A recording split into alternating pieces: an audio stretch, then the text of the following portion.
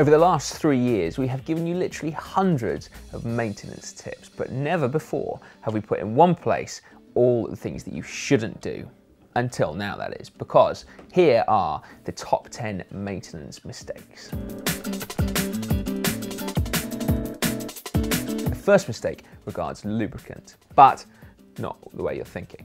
Now, many people either don't put enough lube on, or they put too much on, or they lubricate an already dirty chain. So the first point is that you should clean your drivetrain regularly, particularly if you ride in poor conditions. Secondly, you need to make sure that every link on the chain has a coating of lubricant when you put it on, and then let it sink in for a minute or so before wiping off any excess. Now, this might sound counterintuitive, but stick with me.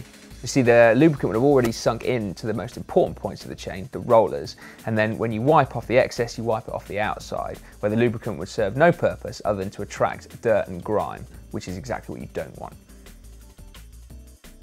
Now, something many of us will have experienced already is the feeling of putting in a new inner tube only to realise you haven't checked the inside of the tyre for whatever caused the puncture in the first place, and then suffering another puncture just a couple of minutes later. So if you don't want to feel deflated, literally, then make sure you always check the inside of the tyre with your hand very carefully, and then inspecting the outside of the tyre for that object.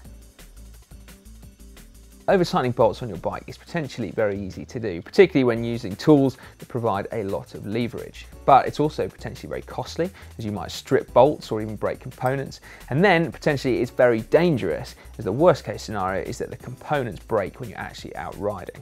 So you should always use a torque meter when you're tightening bolts on your bike, and always torque them up to 10% below the maximum recommended torque as specified by the manufacturers, for the sake of your mind and also your body. And your wallet as well, I suppose. It's quite natural when you're getting into road cycling to pump your tyres up to be rock solid, so like 120 psi or above, because that's super fast, right? Well, unless your local roads are billiard board smooth, in which case 120 psi may well actually be the fastest, you'd be better off putting about 90 to 100 psi in your tyres, although you may need to adjust it if you are particularly light or particularly heavy. But that way you'll get a much more comfortable ride and a faster ride. The limit screws on your front and rear derailleurs do a really important job by literally limiting how far the derailleur can actually move. Now, if you have them set up incorrectly, you'll find that the chain often comes off when you shift with your front derailleur, or that it gets wedged between your cassette and your frame, or worst of all, that it gets wedged between the cassette and your spokes, which is potentially really costly. Now, actually getting them set up correctly is a straightforward process. We've got a video dealing with each one, your front derailleur and your rear derailleur, and the links to which are in the description below this video. It is a job you should not put off, and don't make that mistake. We know good tools can be really expensive, but they're also an excellent investment, because using old worn-out Allen keys can lead to rounding off bolts, which potentially will mean that you have to have an expensive repair as your local bike shop drills out the bolt and then replaces it. So buy a good quality set of Allen keys at least, and then add to your tool collection when you need it, and crucially when you can afford it. Loose headsets is something that we see all the time on other people's bikes. And it's kind of weird really, because it's such an easy thing to fix. All you got to do is loosen the stem bolts and then tighten the top cap very gently until the bike stops knocking when you put the front brake on and rock it back and forth. Then you make sure the stem is straight, tighten the stem bolts up again using your torque wrench, and there you go, job done. Your bike will now feel and sound a heck of a lot better. A couple of years ago, Dan made a video about how to remove a seized seat post, and it wasn't an easy job, and even with his guns, a professional workshop, and a heck of a lot of help. So make sure it doesn't happen to you. It's a really simple thing to prevent.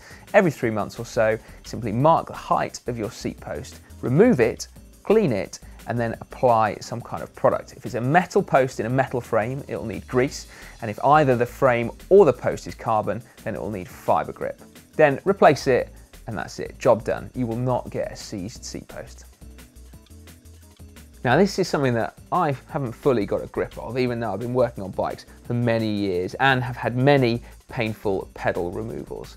I mean, it's an easy thing to do. Your pedal is on extremely tightly for some reason, so all of your strength and concentration is going into pressing down on the spanner or the Allen key. If that's the case, just make sure that your hand is not going to slip into the chain rings because it is extremely painful. Instead, you want to angle the crank so that when the bugger finally loosens, your hand is not going to hit anything sharp. There we go then, 10 common maintenance mistakes you should now avoid like the plague.